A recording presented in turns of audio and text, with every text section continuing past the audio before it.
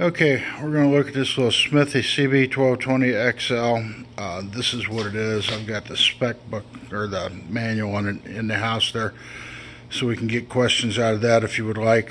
Any questions answered there that I don't remember, but basically it's a lathe mill combo. I've got 3-jaw, 4-jaw chuck tooling, and I believe there's the lathe faceplate and all that stuff in that box there.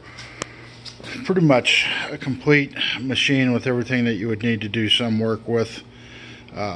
Naturally not everything you would ever need because that's not possible to have, but basically to run this machine, you push the start button and you can see the lathe runs. If you do the stop, do the reverse, then you can make the lathe run the other direction. We'll switch it back to change it to mill.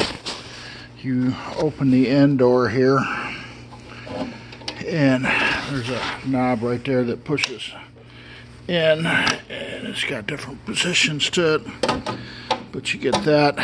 And then when you start the machine up, it runs the mill head. I hope that answers questions. I guess I should point out that you select different speeds, gear ratios, different stuff like that.